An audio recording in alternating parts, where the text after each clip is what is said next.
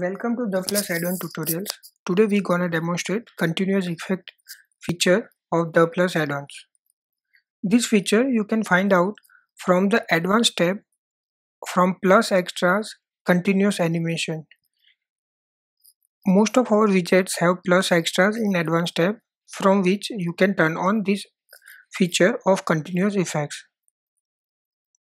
In this continuous animation effect, you have first of all option for the effects. There are some options to choose from for the effect. You can see the pulse effect here on the text. Then there is the option for the hover animation on or off.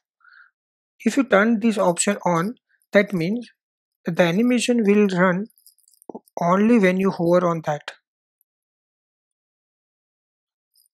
If you turn it off, it will be a continuous animation.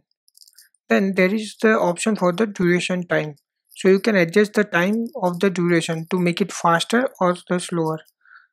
Then you have the floating option. Then you have the tossing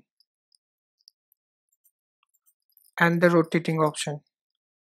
In the rotating option, you have the option to choose the transform origin. So you can select the transform origin from here.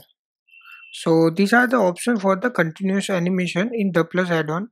You can find out this feature from the different areas in some widgets. That option available under the style tab. You can see in the creative image under the style tab you can find out the style image, and from there is the continuous animation option. Even in the image cascading it have at the different place, but the options will be the same. So if you have any other questions, write us on the comment box below. Hope you enjoyed this video tutorial on continuous animation effect. Subscribe our channel for more tutorials like this. Do check all the related links in the description below.